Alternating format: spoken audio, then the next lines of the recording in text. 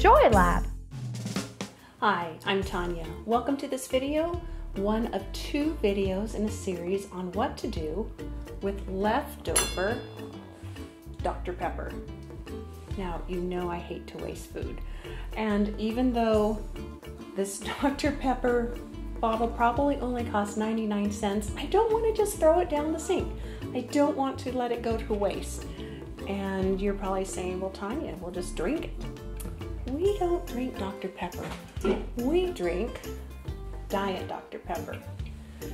But you can't cook with diet beverages. No Diet Coke, no Diet 7-Up, no Diet Dr. Pepper. You have to use the straight stuff. Something about the sugar, the artificial sweeteners, doesn't work in cooking. I have a great recipe for pulled pork, which is basically put your onion and your pork in a crock pot, cover it with Dr. Pepper, and 7 hours later you get this delicious pulled pork. That's how I ended up with leftover Dr. Pepper. In this video, we are going to cover Dr. Pepper chili. Let's get started. Most chili recipes have 2 stages. The first stage is where you brown the ground beef or ground turkey or whatever meat you're using, and then saute the vegetables. In this case, it's onions and garlic. Then the second stage is where you mix all the ingredients, the tomatoes and the beans and the meat and vegetables all together and let it slowly cook to thicken and season and just get so incredibly delicious. Here's the first stage. Freezer meals is all about saving money because you buy in bulk. Our recipe for Dr. Pepper chili takes 1 pound of ground beef. This is 3 pounds. It's less expensive to buy 3 pounds as opposed to the 1 pound, but I don't need 3 pounds right now.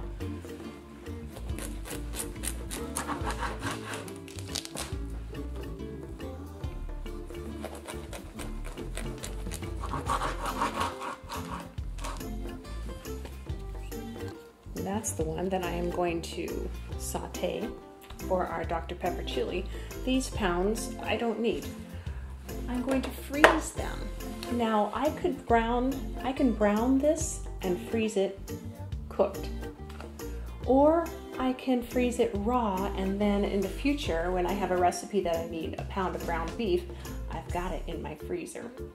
I usually like to freeze them raw because I don't know in the future what kind of recipe I'm going to be doing. But you could just brown all 3 pounds and freeze a pound of cooked ground beef too. I have labels for my freezer container. Now, it is very hard to find labels for containers that go in the freezer. I don't know why. They just don't seem to sell them in the stores very often. In the description below, I have a link to these wonderful stickers. I found them on Amazon. The thing that is wonderful about them is they come off with water. Often it's very hard to peel off the label. These look like they got peeled off pretty well. Sometimes there's sticker residue, but not with these stickers. That's why they are very good. In the description below, you can click on that link and get taken right to Amazon and buy these very stickers. If you do, I will get a few pennies in commission and it won't cost you any extra. So, thank you.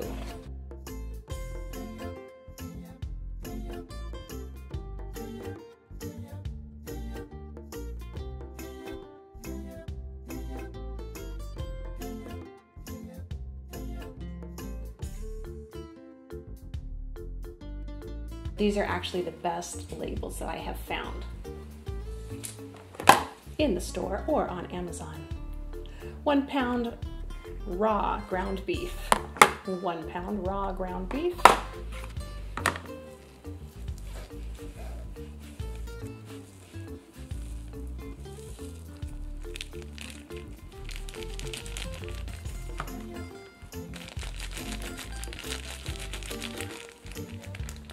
and get all of that ground beef goodness so none goes to waste. And just pat it down flat to freeze. Ugh.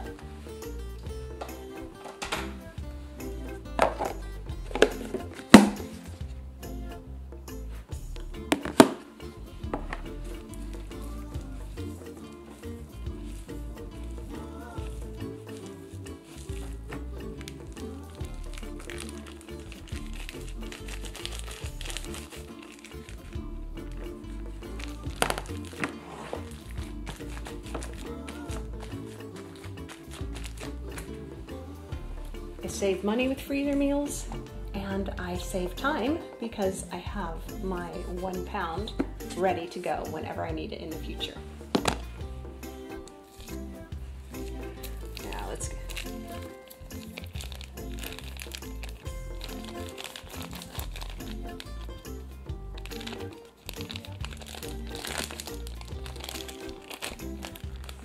I'm going to put this one on the stove to start browning. Be right back.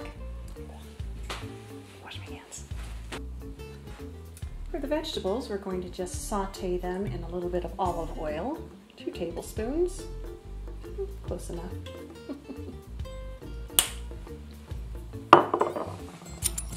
Teaspoon of salt.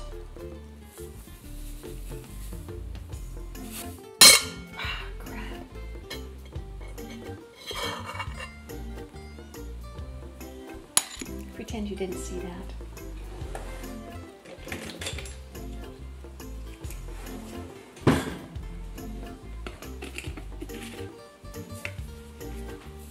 Teaspoon of salt.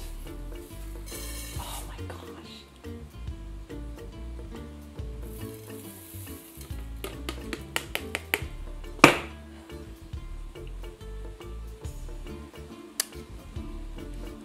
We're okay. Cumin, 1 teaspoon of cumin.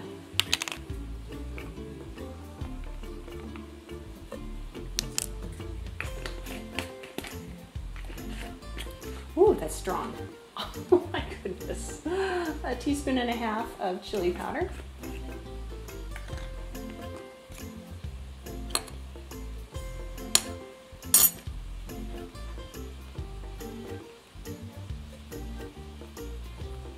Just estimating 1/2 because you can't trust me not to drop these measuring spoons.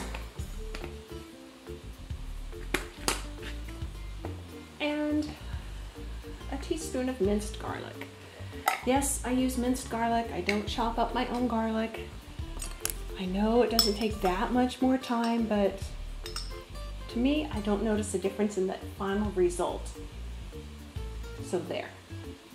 That's much faster than peeling and chopping my own garlic. Oh my gosh.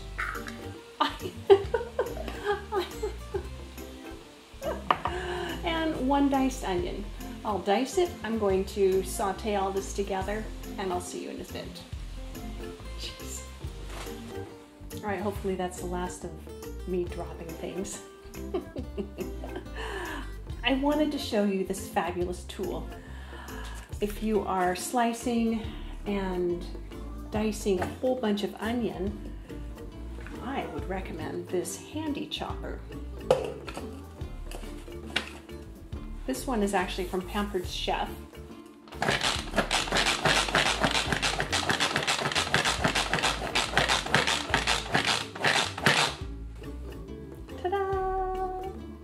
Look at that. Oh, some big pieces left.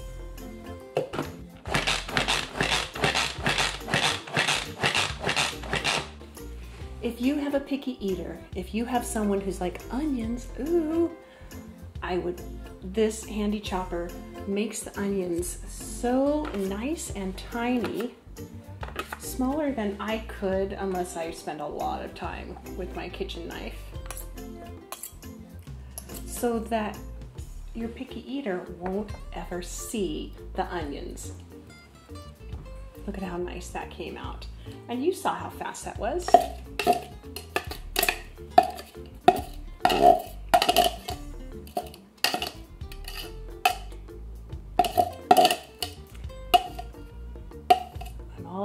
making things so that even the pickiest eater will be happy with whatever you serve for dinner. That's why I'm showing you how to modify your own recipes that you know your family will already eat, into freezer meals. And I'll show you how to do the freezer meal portion at the end. But let's get going on this Dr. Pepper chili. I need to saute the onions and the garlic with those seasonings. I will be back. While the onion is sauteing, let me tell you again about this handy chopper. I told you it's from Pampered Chef. If you have a friend that sells Pampered Chef, call them up and buy one of these. It's just so handy, especially, as I said, if you have a picky eater. If the recipe calls for diced bell peppers, if you dice up those bell peppers in your handy chopper, they're so tiny that your picky eater won't even notice them, and you don't have to make a special dish just for them. If you don't have a Pampered Chef friend, I put a link in the description below to an Amazon purchase of a handy chopper that's similar to this. And I highly recommend that you add one to your kitchen toolkit. Now we're on to the simmer everything together so the flavors mold and meld and blend and become delicious. I have the sauteed onions and garlic with the cumin and chili powder seasoning. My pound of ground beef drained.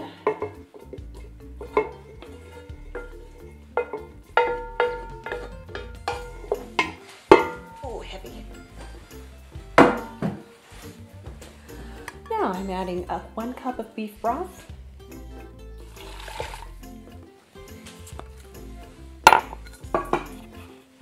12 ounces of Dr. Pepper,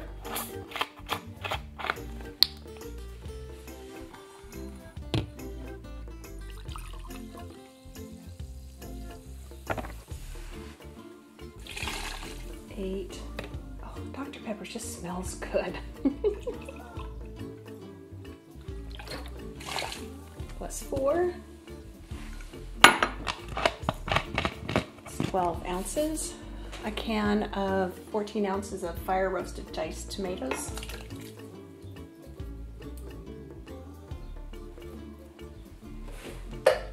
$28 ounces of crushed tomatoes. Yeah, crushed tomatoes. Now, the beans we're going to have to do something to before we put them in here. You see how saucy those beans are? All the liquid that's in them. We have to get rid of that liquid and rinse it all off the beans. You know that old saying, beans, good for the heart. The more you eat, the more you... Yeah. It's the liquid and the sauce that makes you gassy. So do your family a favor and drain and rinse your beans. Let me get a colander for that.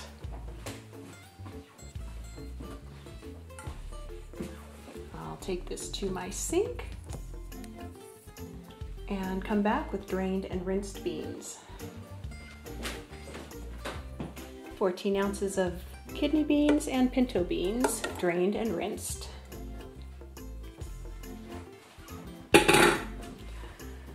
Now, the next thing is, gotta make sure I get the name right, chipotle peppers in adobo sauce. You don't want to dump that entire container into your chili because you have to chop it up. It's not like diced green peppers. Not like diced green chilies that come in the jar already chopped up for you. And what am I going to use to chop up these chipotle peppers in adobo sauce? That's right, my handy chopper, because I don't want to touch these things. Woo.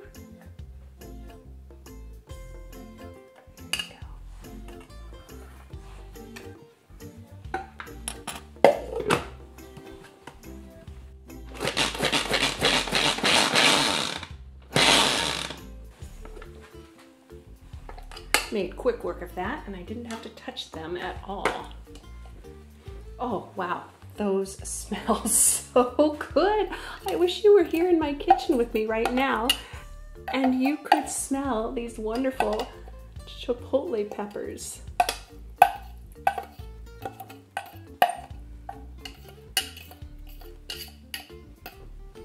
we go. Deliciousness. Delicious. Now, what am I going to do with this jar filled with chipotle peppers in adobo sauce? I'm going to freeze them. I could throw them away, but I hate wasting food. You know that. How am I going to freeze these? I think what I'll do, I could do them in a freezer container. I think I'll do them in a baggie. Always use freezer baggies. This is, actually I think a quart size would be better. This is a gallon size freezer baggie.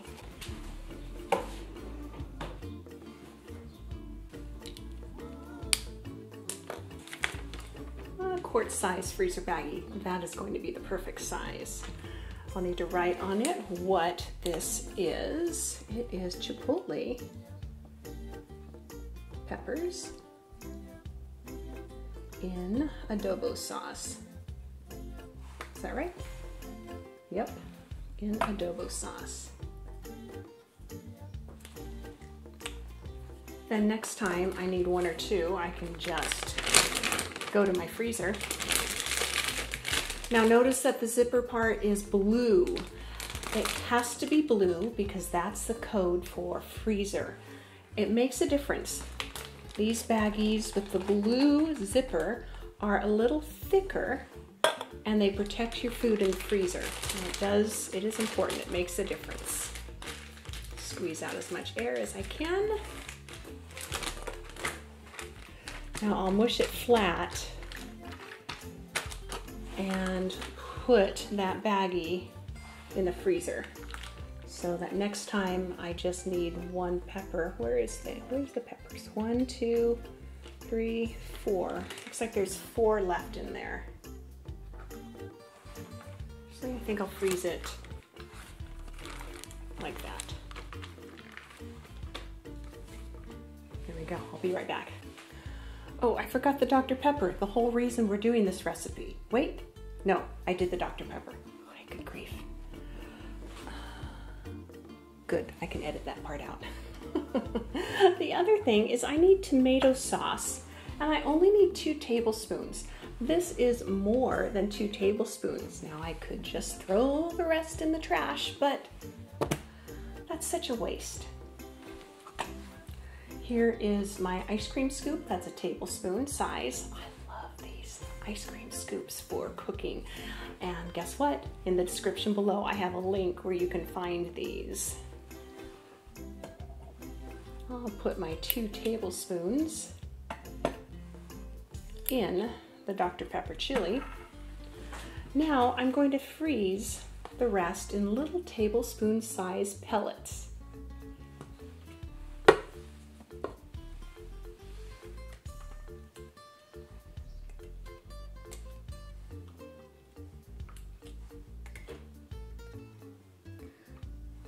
Then in the future, if I ever need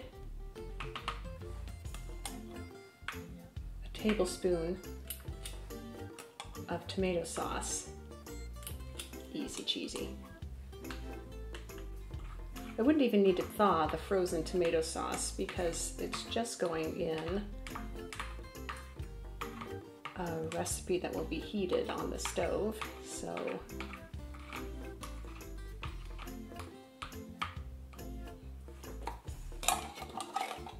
put it in your recipe frozen, and in no time it will thaw. Let me put these pellets in the freezer in this ice cube tray.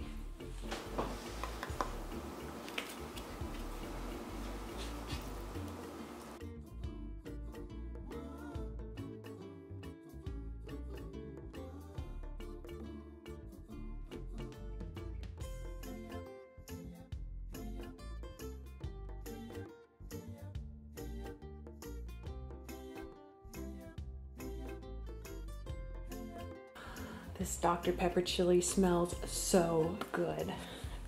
I can't wait. I'm going to take some for myself when I'm done recording this video. Because, you know, we have to reward ourselves for good work.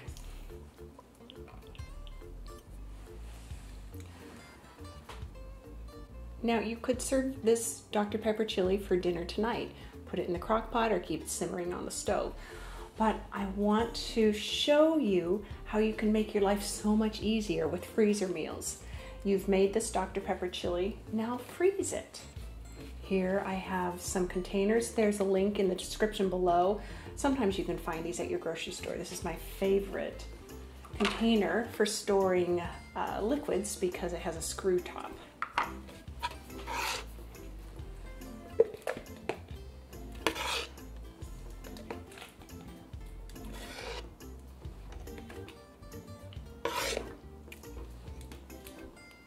You have to leave some space for the chili to expand upon freezing. So that's probably as much as I can put on. I'm not going to put the lid on until it cools. See how hot and steamy it is? That size container serves 2.5 people. I would pull this out of the freezer if it was just my husband and I for dinner.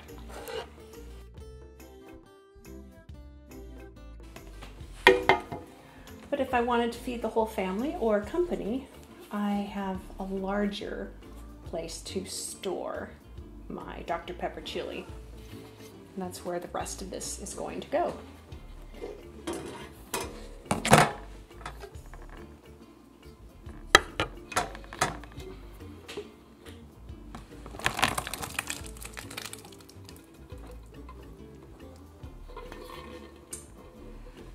You know, I should have doubled the recipe, right? If I'm going to all the trouble to make homemade chili, I should double the recipe so I have even more in the freezer. So that way, if a friend has a baby, I can easily pull out some Dr. Pepper chili, heat it up, and bring it over to them. Or even bring it to them frozen so that they can heat it up at their convenience. Someone's home from the hospital.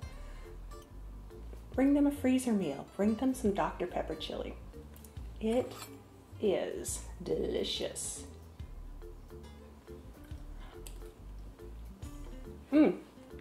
It's hot. But yes, hot and delicious.